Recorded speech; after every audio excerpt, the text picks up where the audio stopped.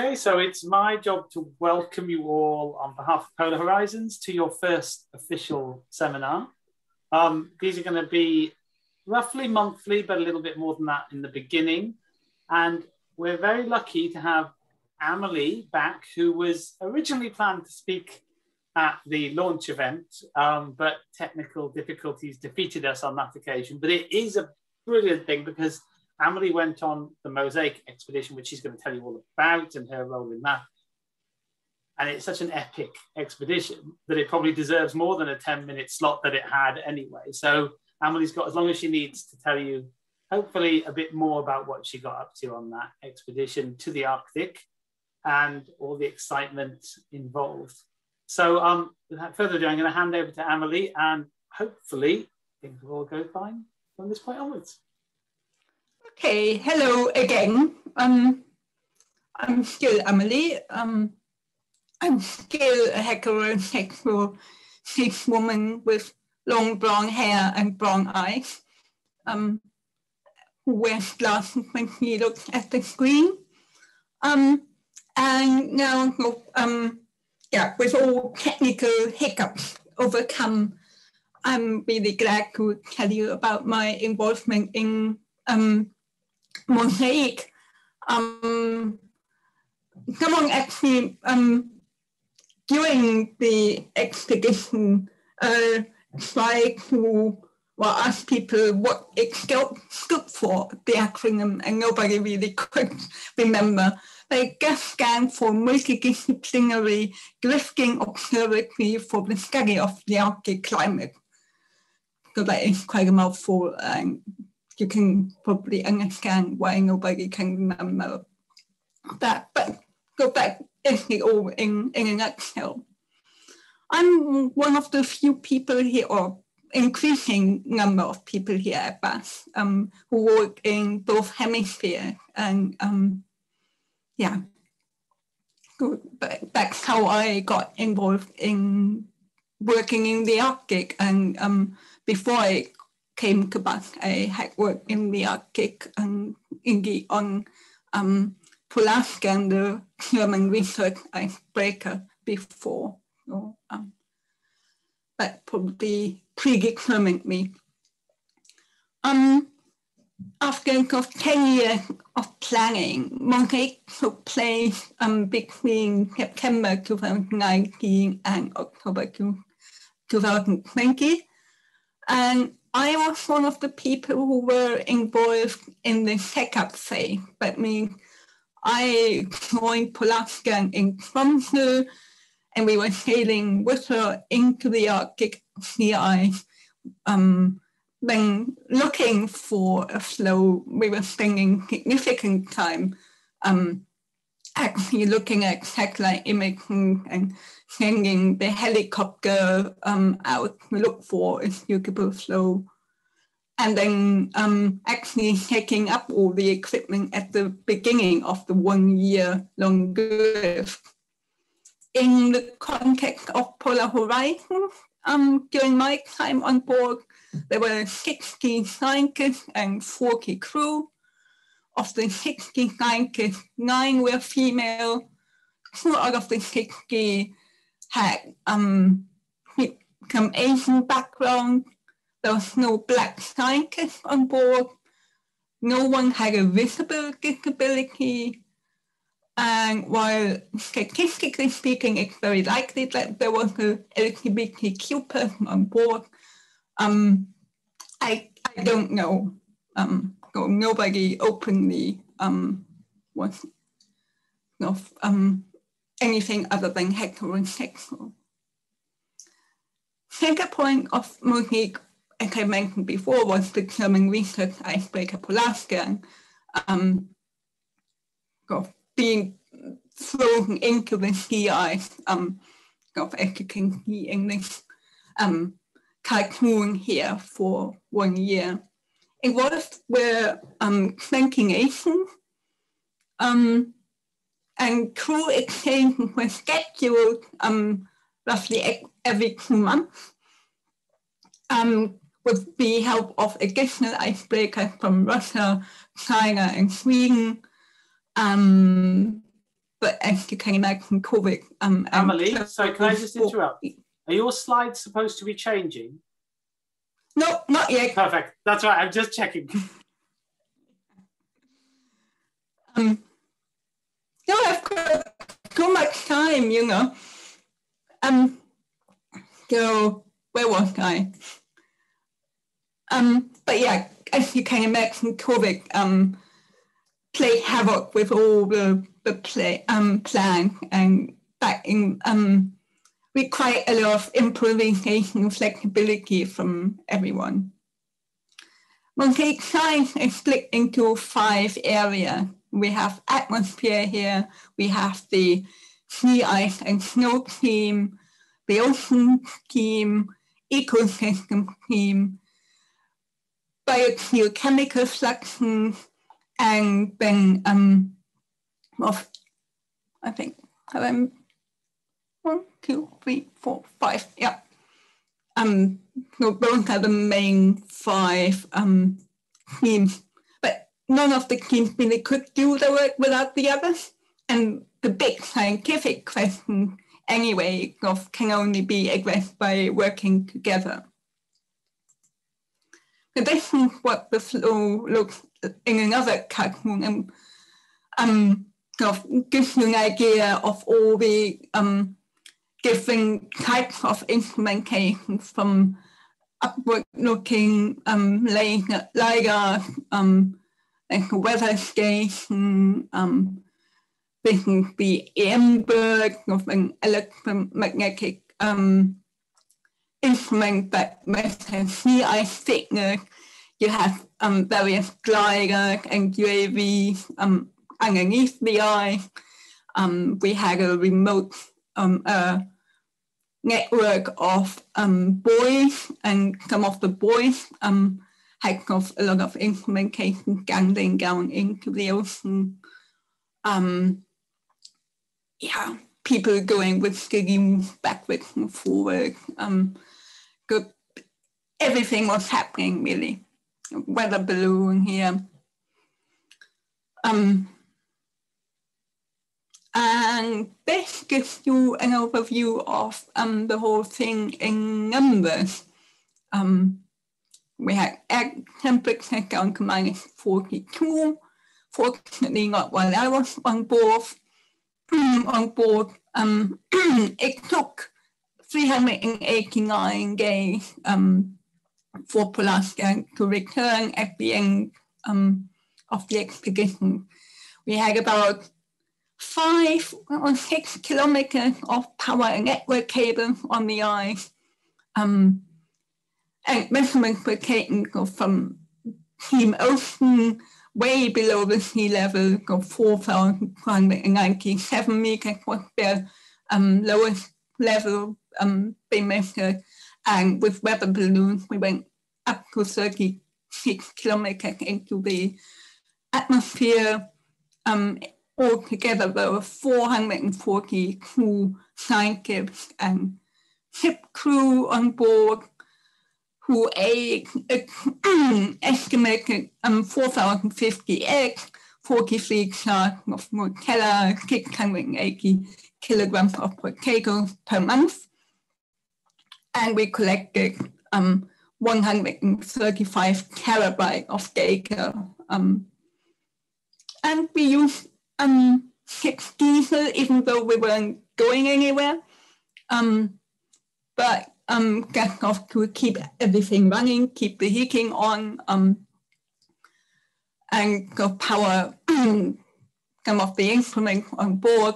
But if you compare that, that's the equivalent of 6-hour output of carbon dioxide emission, the equivalent to 6-hour output of Germany's largest coal-fired power plant. So it's not, when you think about a ship thrown into the Arctic, you think, oh, that must be a massive carbon footprint. But actually, yeah, it was very efficient in that way. Another highlight I want to make is here. This was the furthest north any ship has got under its own steam during Arctic winter was the Captain Granichin, who came to Polarstern to resupply. And at the point, Polarstern was the furthest ship. Any ship had been north of being drifting. And the whole situation meant that Captain Granichin her journey to Polarstern to resupply took, instead of 4 weeks, took 4 weeks instead of 2 weeks. And the consequence that meant that when Captain Granichin at the end of the resupply and cruise came out of the ice, he had to be met by yet another unscheduled icebreaker to resupply her with fuel and food for the people on board. So it's just an example of how difficult the logistics of this expedition were and how unpredictable and just how important international collaboration is and that nations are willing to basically at short notice change their plan to make resources and ships available. So that was really, really great. So that was my personal timeline of MOSAiC. I arrived in Tromsø with two colleagues from Bath in the middle of September. We had 3 days to get things up in port, of certain things you can't do on a moving ship. So you better do them while Polarstern was still in Tromsø. Then on the 20th of September, there was a big farewell party for Polarstern and the Russian icebreaker academic Fyodorov. He went along into the ice with Polarstern, but while Polarstern was taking up instruments on the central flow, academic Fyodorov distributed the buoys that I mentioned earlier in the distributed network, all within 50 kilometers around the central flow. And then, with Polarstern, we arrived at what would then be the flow, the home for 1 year on October the 4th. And that's then it all started taking up the infrastructure, deciding what equipment would go where, laying the power cables, making all the tripods that kept the power and network cables out of the ice, because you can't lay them down on the ice because then they would melt and freeze into the ice. So, that all had to be done. We had about 2 weeks, and then the captain of the academic Fyodorov came back from deploying the distributed network, and he got slicky feet because he looked at the sea ice development and said, we need to go now, because if we don't go soon, we'll have 2 ships thrown into the ice. I, at that point, joined the academic Fyodorov and started the journey back to Tromsø. I didn't do very much on that journey. That was very much sleep, eat, sleep, repeat. And after 9 days, I was back in Tromsø. So this is where the flow, where the adventure started on the 4th of October. We were 3,000, almost 3,500 kilometers from Tromsø. We were 9 time zones away from the UK. We had a 50 kilobyte email limit, and transfer was via satellite link, so a bit unpredictable. the sun set for the first time at the location on October the 5th, but it was cloudy that day, so the actual, I think we saw the sun for the last time on October the 2nd. And someone pointed out that at that point, the closest other humans were the crew of the ISS in space. Now that felt very, very remote, and it also meant that communication with back with Bath for any troubleshooting was very, very difficult because of the time zone. And if something's wrong, you can't take a photo and say, this is what it looks like. Is this what it should look like? Yeah, it felt a long way away from home.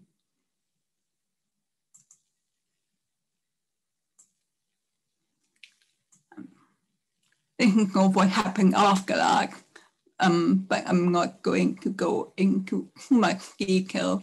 So the different legs and COVID meant that the drift had to be interrupted at some point to a crew exchange near being offshore of Svalbard, and then Polarstern went back into the ice to another flow before he then sailed back to Bremerhaven in October 2020. This is what the flow looked like on another cartoon and what it looked like when I was there. You see Polarstern here, kilometers of power cable on their tripod. This is of MOSAiC, where all the meteorological equipment was. This is of where originally OceanSiC was.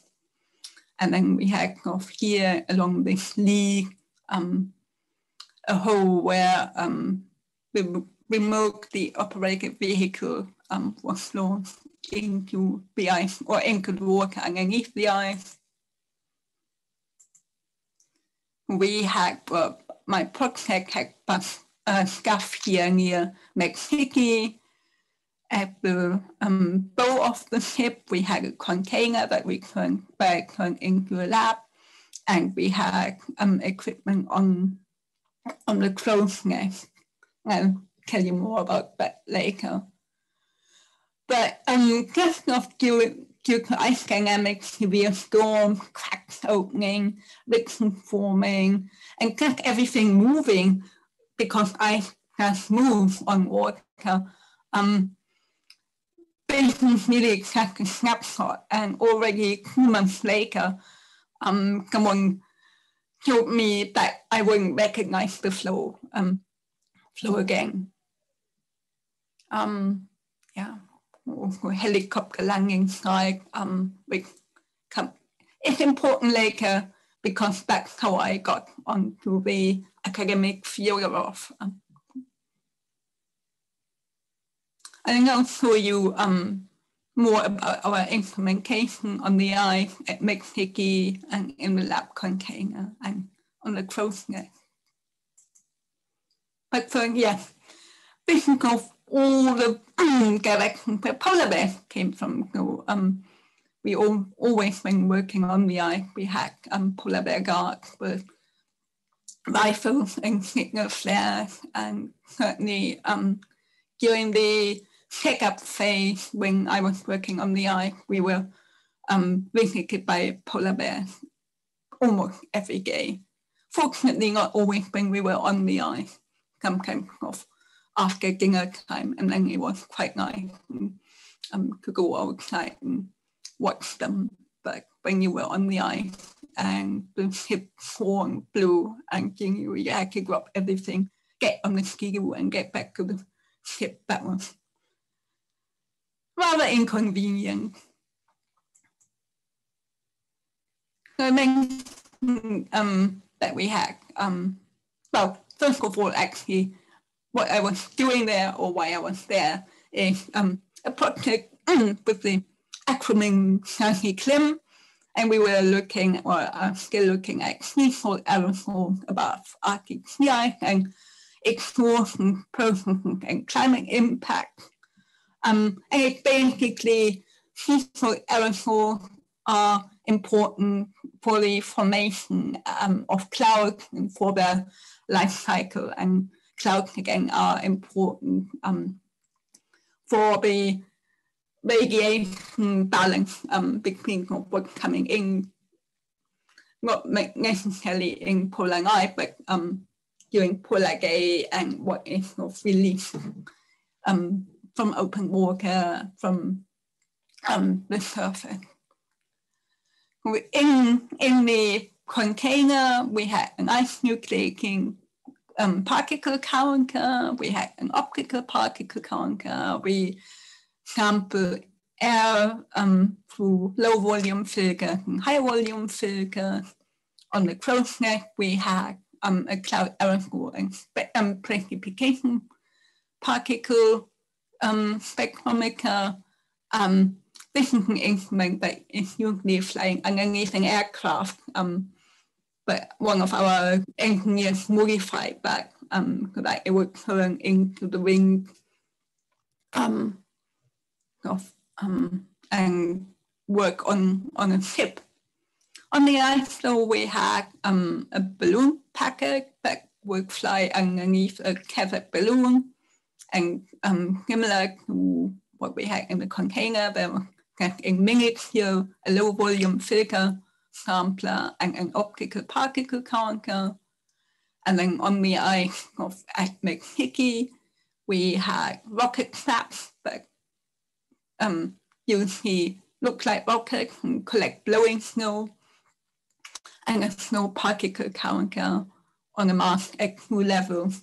So you can balance how much snow particles are lofted by wind, where you have blowing snow and you have precipitating snow.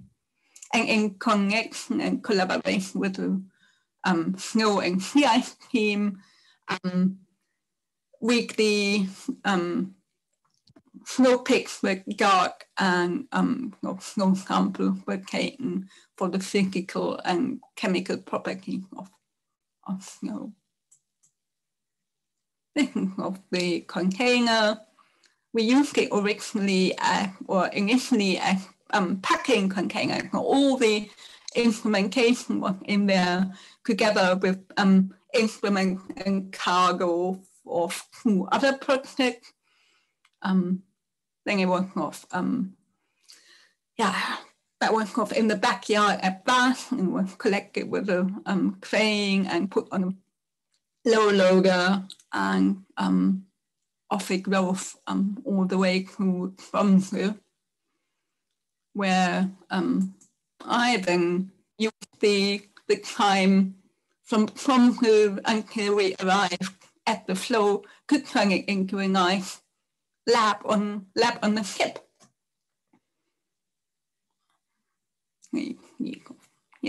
Getting every single space of you to store empty or full boxes, like a box full of lab equipment. We had a flow hood there to change the high volume and low volume filter samples, spare clothing underneath there. This is the display of the optical particle counter, which is going to an inlet in the roof of the container up there, and that inlet also feeds into the low volume particle counter. This is really a very neat piece of kit because it automatically changes filters. You have these 2 cartridges here, and you can program it to sample a new filter or even a blank filter according to your schedule, like your programming. Very nice. This is the high volume filter sampler, which was fed through a different inlet in the roof, that sucked through 800 liters of air per minute, and that was so cold that you had of condensation freezing on the tubing there. Quite interesting. This is the cloud and aerosol spectrometer on the crow's nest. So here's the photo of it in port in Tromsø, and of the same view, or of the same instrument on the flow. This is a sonic anemometer,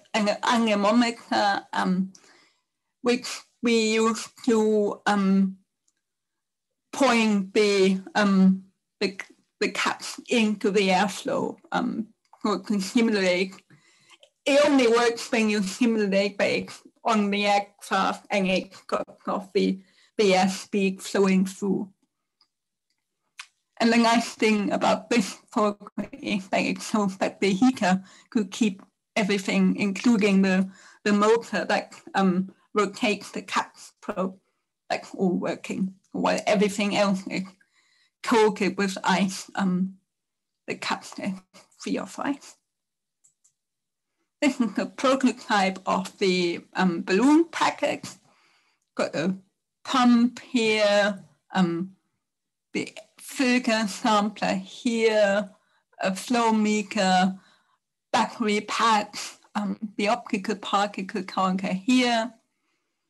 And this on the right here is a photo not during MOSAiC of the Kazakh balloon, which is called Miss Piggy, which this box then was attached to, and we could take profile measurement or kind of have it tethered at a certain height, like say 1 kilometer high, and measure for a couple of hours and then get the box back and exchange the filter and download the data from the logger. And last but not least,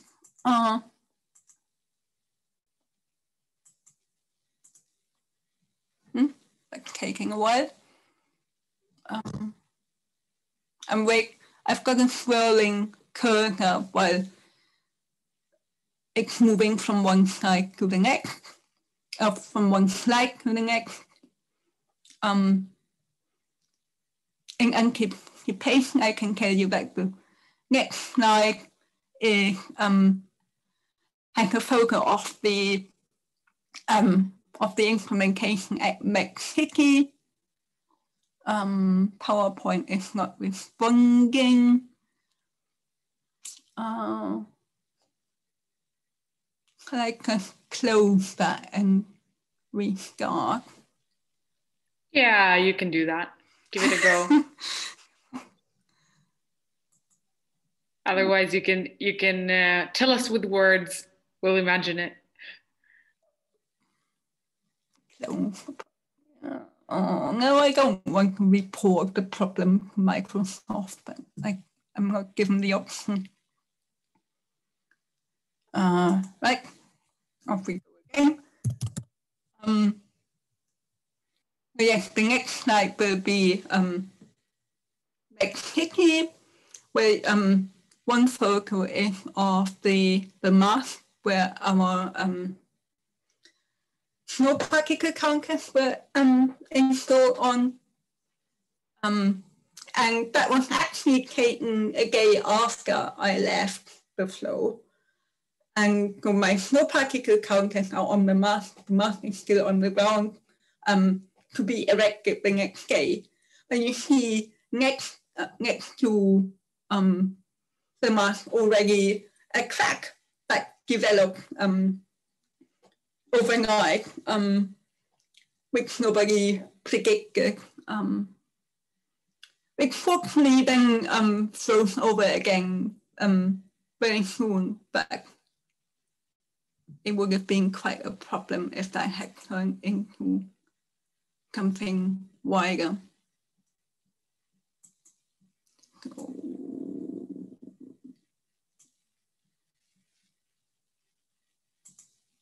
there we are.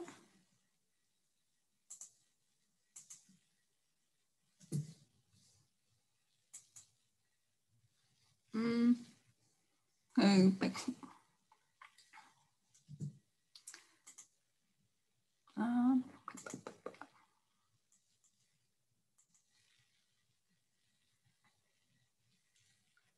getting there.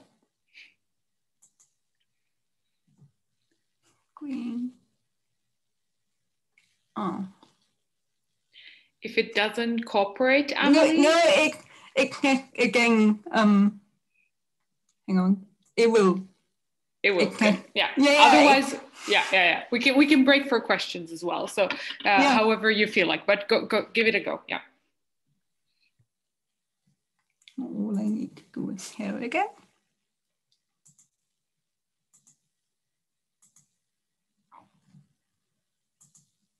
And no, we should be back on. We are great. Very good. Yeah. You see,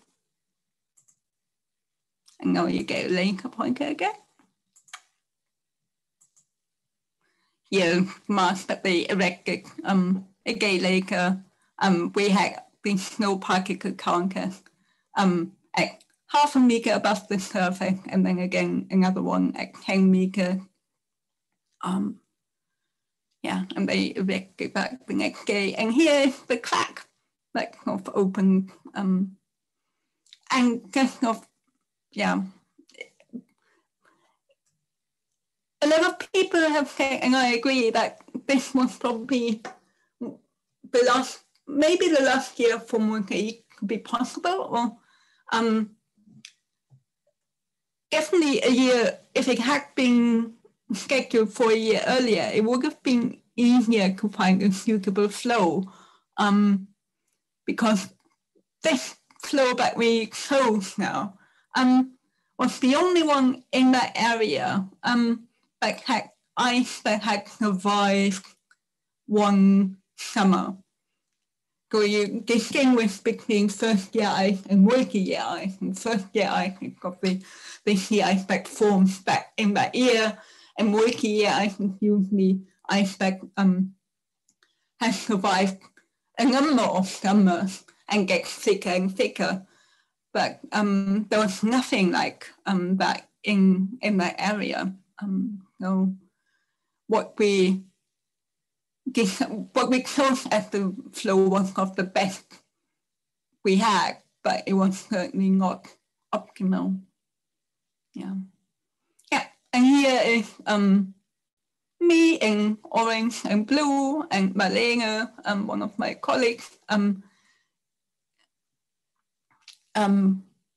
establishing the mass for the rocket trap that I mentioned earlier, that collect of turn into the snow, into the wind, and collect blowing snow at different heights.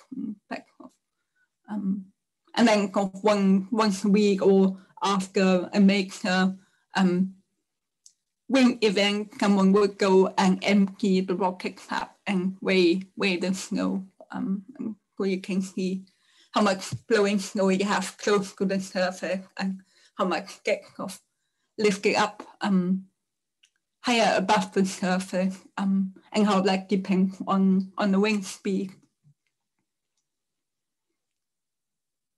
Yeah, and I mentioned polar bears. And, I can take a good polar bear photo. Well, this is one that a colleague from RV took. This is a cup. And with its mother, it visited us almost every day for a week or so, and they were quite inquisitive. They weren't fazed by us being there or by all the equipment. They were just really curious and thought, what's all that about? And it was really, well, from the safety of the ship, it was really nice to see them, to watch them, but also, yeah, was kind of another indicator of humans are really not meant to be there. not a place where humans can live.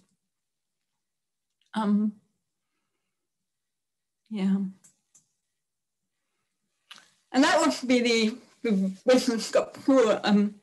And breathing out of a collage of photos from the return journey on board academic Fjogerhof. Yeah, I really spent 3 days only sleeping and eating. But yeah, there were amazing moments too. First of all, there was getting from Polarstern across the ice and through the helicopter landing site early in the morning on schedules. Then we had to put lanterns or torches onto the ice to mark the helicopter landing site. When the helicopter from Fjogerhof came over to collect us and our luggage. We got an expert tour because they were quite interested in recceing the sea ice and seeing where would be a good way for Fjogerhof to get to leave the flow, the area of the flow again. Well, yeah, and we saw Northern Lights on the way back. We saw bioluminescence, which I think is not something a lot of people know about in polar water. So it's not usually connected to warm water. That was absolutely stunning. Then open water was amazing. The sun, when it came out again for the first time, and it felt like the ship might be lifting because everybody was rushing to one side of the ship. Yeah, seeing landscape for the first time again. Another ship skating past at the horizon of other people. Yeah, out of reach, but still people. Yeah, and then Tromsø again. Fortunately, a small city, not many people. But yeah, and a hotel room all to myself after having shared a cabin first on Polarstern with 3 other women, and then on Fjogerhof with 1 other woman. Yeah. Amazing tea on Fjogerhof for every meal and break time on each of the tables. There was a different beautiful kettle with tea that you would drink out of glass. A handwritten menu which was very meaty. Yeah, and got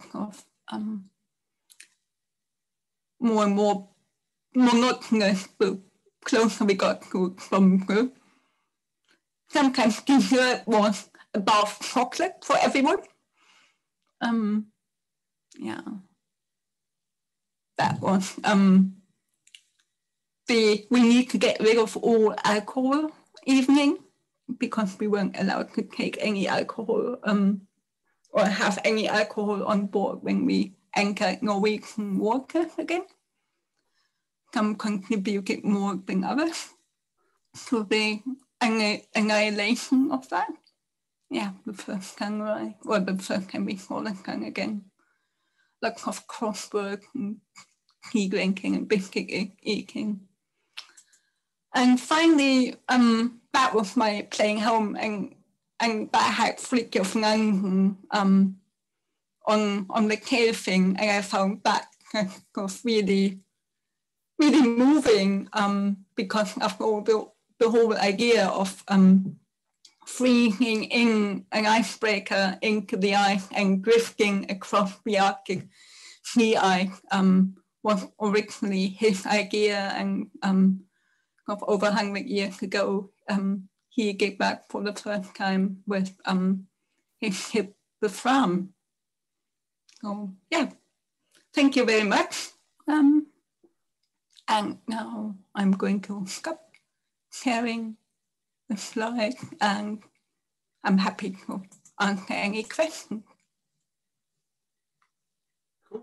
Thank you very much, Amelie. And I think, Kirby, if you want to stop recording.